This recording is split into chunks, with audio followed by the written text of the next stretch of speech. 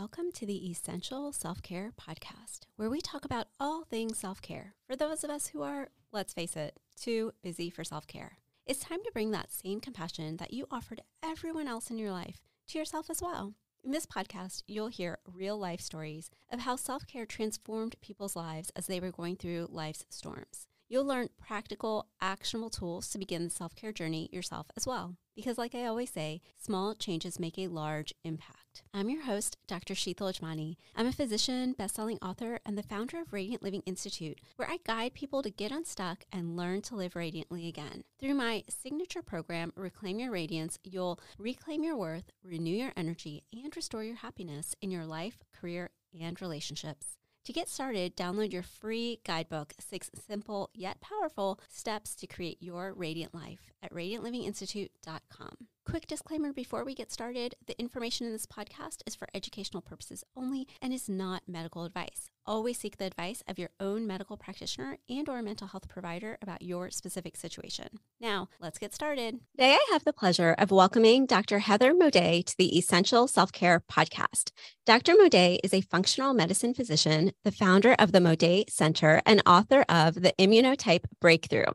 We share the same approach and mindset that health is not just the absence of disease, but is a state of vitality, and I would also say radiance.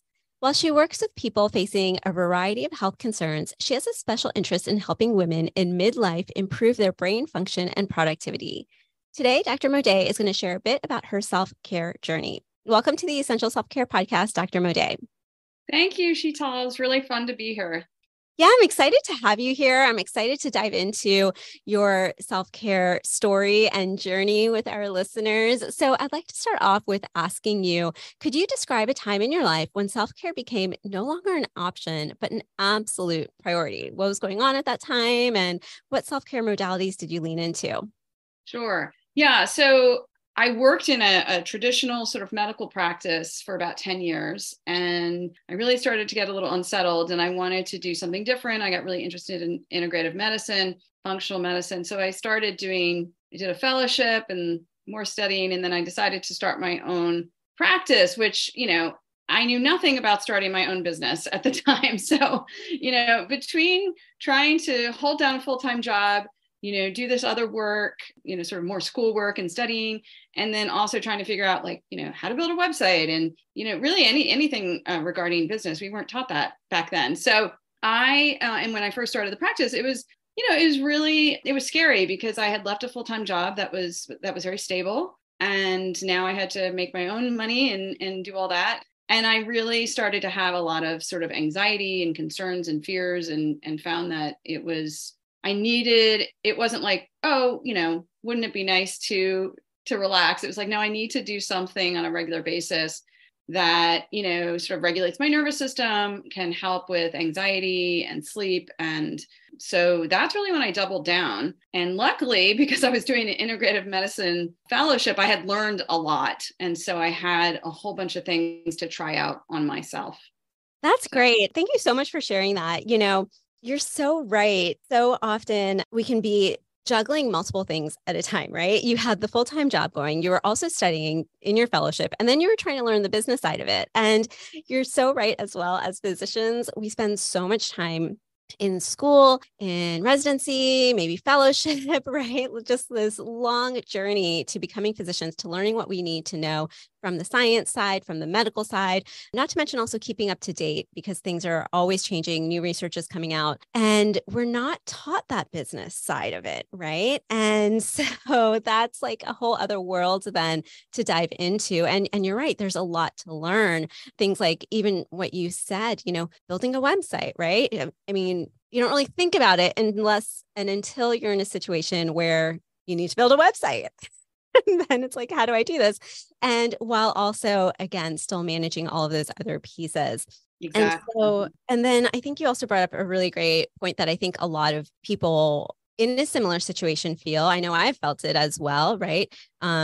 Similarly, also being a physician and an entrepreneur as well, right? Just that uncertainty, that anxiety, and when you take a chance like that, right? It is a chance. Any sort of entrepreneurship journey is, right? a lot of those kind of maybe fears, anxieties, limiting beliefs, things that maybe you never thought about before can start to come up. And as you mentioned, all of that, right? Some of those fears, that uncertainty, feeling maybe unstable can then also have an effect on your nervous system as well. And so being in the fellowship that you were, you had access to a lot of tools to begin to work with that, begin to regulate your nervous system, begin to incorporate some tools that could have a long lasting impact on what you were going through in that situation and how you were feeling. So what were some of the first tools that you turned to?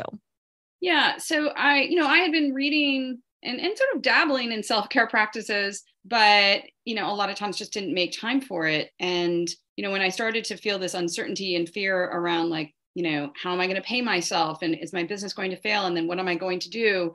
That really can get overwhelming. I started to use some of the practices that I'd sort of been taught. And so one of the first ones obviously is meditation. And you probably talk about this a lot. I know you meditate a lot and you teach it. And so, we really sort of delved into the science of meditation in my fellowship, and we're taught sort of different modalities. And so I just sort of ran with it. And I always say that you just need to try it out and see what works, what sticks, right? And you should give it a few weeks to see whether or not it helps you, because, meditation is a practice, right? It is something that people who have been meditating for 20, 30, 40 years still sometimes struggle with. There's no right way to do it.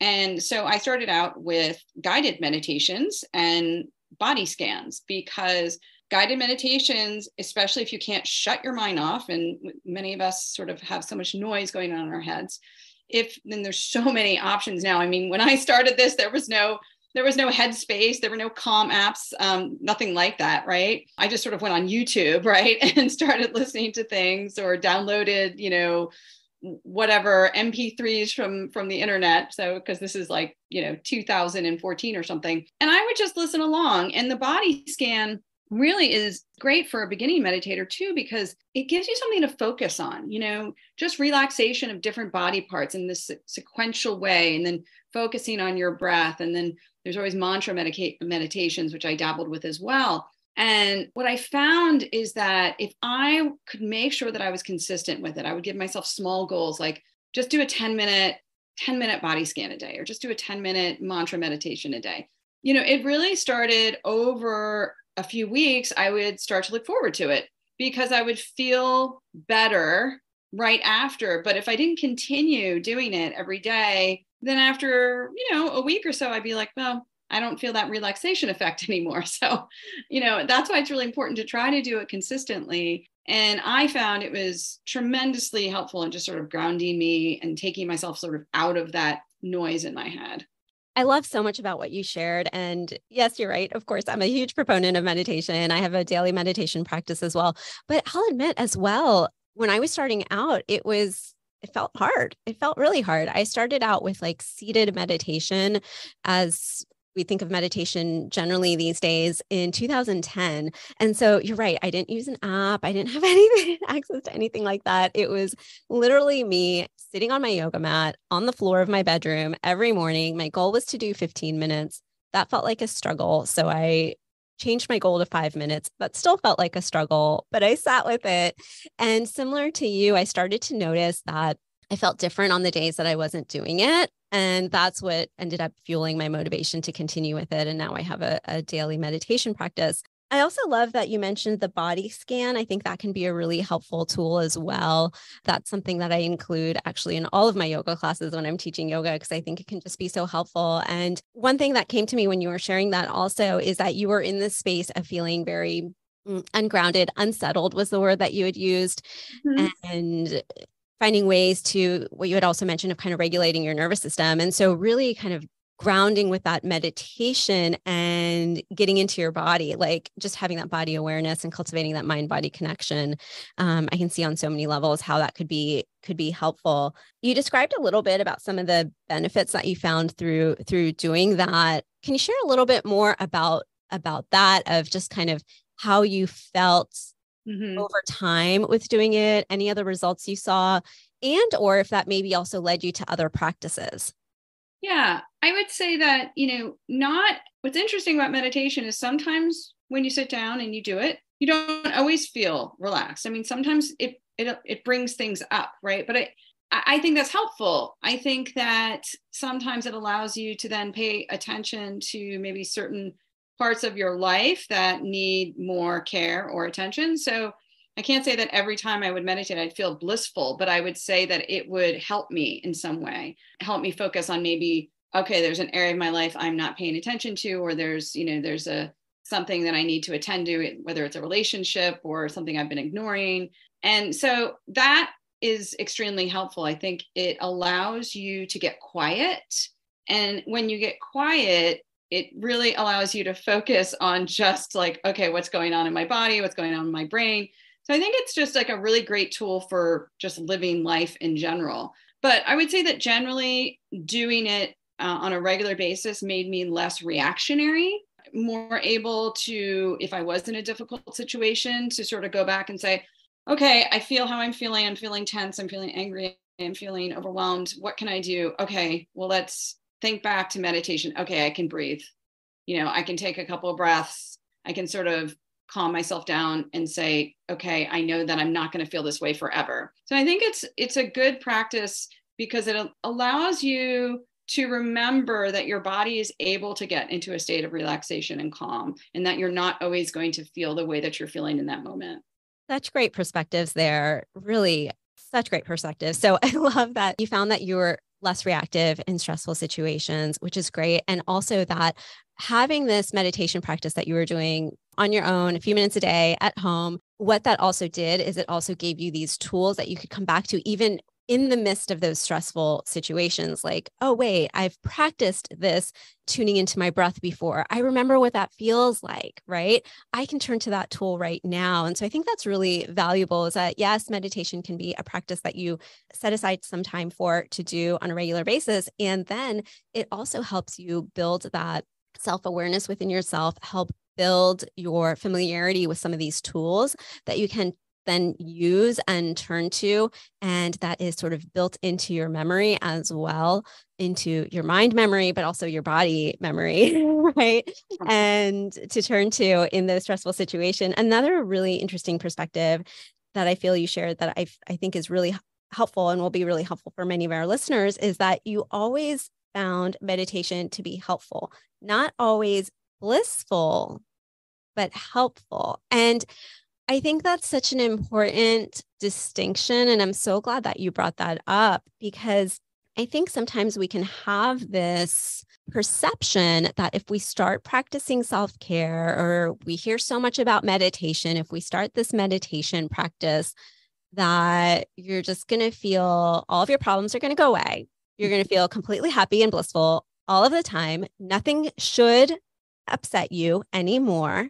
Right. And we put a lot of pressure on ourselves that that's how we're supposed to feel because, hey, I meditate every day. Right. And I can speak from my own experience because I have had moments that I felt that, right? Like, hey, I shouldn't be feeling this. I meditate every day. Right. I personally have experienced that and had to work through that myself as well. And so I think this is just such a great distinction that no, these self-care tools, they aren't necessarily going to make all the problems go away. They aren't going to make challenges not arise in your life because that's just part of life. But these self-care tools can help you navigate those situations. They can help you, like you said, maybe be a little bit less reactive in those situations, maybe find ways to tune into more inner clarity and tuning into yourself in regards to how you're going to respond in those situations. So I think that was just a really important distinction that you made for our listeners. Yeah, I find that if anything, you learn a lot about yourself when you meditate, which I think is important. Yeah, absolutely. Absolutely. It all starts with awareness. Like anything, any sort of change we want to make in our life or personal development or improvement, really it all starts with awareness. And I agree with you completely. Meditation helps you cultivate and harness that self-awareness. And awareness is key. So for our listeners out here, you've already given so many great nuggets of advice as well as, and I'll just pull some of those out actually for our listeners, because I was going to ask you, kind of what advice you have for someone who's just starting out. So I'm going to come back to that in a second, because I'm going to go ahead and start to kind of pull out some of the nuggets that you already shared about that. One thing that you shared is start small and set small goals for yourself. I think that's a really valuable nugget with regards to just starting out. Another thing that you shared was that so often we try to like stop all of the thoughts, and that can be really hard. So using something like, and really truly, that's not the goal of meditation either. It's to refocus that awareness, refocus those thoughts. So starting with something like guided meditations, having some sort of consistency with your practice. Is there any other sort of nuggets or pieces of advice that you would have to someone who may be listening to this episode saying, hey, I want to give that a try? Any other piece of advice that you would give them starting out on that? Well, I mean, I think the most important is not to really have huge expectations, to give yourself like a challenge. Say, like, I'm going to do this for 30 days. It doesn't matter how I feel when I'm done with it. I'm going to do it for 5 minutes, almost like a challenge. And at the end of the 30 days, you can sort of reassess and say, how did that make me feel? What benefits did I have? And, so there's lots of great options to do that. I mean, now we have so much technology that you can get 7 days of Headspace or 14 days of Headspace or whatever. You can use some apps that are free that have just really easy, almost like meditation beginning courses, so many different things. So give yourself the time, make it a challenge for yourself, but don't be sort of attached to the outcome of what happens, and, allow yourself to be sort of surprised. That's great. That's great. Yeah. A couple of things I always say. One thing is that small changes make a large impact. So just those small actions consistently. And then another thing that I often say is become a student of your life, and I love that. And I know you shared that a little bit earlier too, of just like, try something out, give yourself a week or 2 weeks or 3 weeks just to try it out and notice how you feel. How do you feel on the days that you do it? How do you feel on the days that you don't do it? And just for our listeners, another resource, as you mentioned, there's so many resources, but just to share another resource, I do have a resource on my website, radiantlivinginstitute.com. For people who are getting started with meditation. I go through a little bit of the background of just things to know when you're starting a meditation, as well as a few guided meditation practices. So for our listeners, that is a resource available to you as well. And Dr. Moday, if anyone wants to learn a little bit more about you and the wonderful work that you are doing, where can they find you? So the best ways to find out about me and what I do in terms of my practice is at my website, which is www.modaycenter.com. And I work with people in certain states via telemed. We also have an amazing nutritionist who works with people remotely. And then I also have a small office in Norfolk, Virginia, where I see people in person. So that's more for the clinical side. And then if people want to follow me on Instagram, I tend to put a lot of education out there. I really love to do that. And so they can go to my Instagram channel, basically, which is Dr. Heather Moday, at Dr. Heather Moday, I should say. And then can always direct message me. I always get back to people. So wonderful. Thank you so much. And I'll include all of those links in the show notes. And as Dr. Moday mentioned, we both live in Norfolk, so we're friends. So we, get together often, which is lovely. She's a wonderful person doing wonderful work. So definitely check out her website. Definitely check out her Instagram. She posts very regularly a lot of interesting, informative, and fun posts. So definitely follow her on Instagram. And thank you again for being here. Thank you. It's been so much fun. Thanks for listening. If you enjoyed this episode, be sure to subscribe, leave a positive review, and share this episode with someone you know. And remember, your free guide, 6 simple yet powerful steps to create your radiant life, is waiting for you at radiantlivinginstitute.com. Download it today.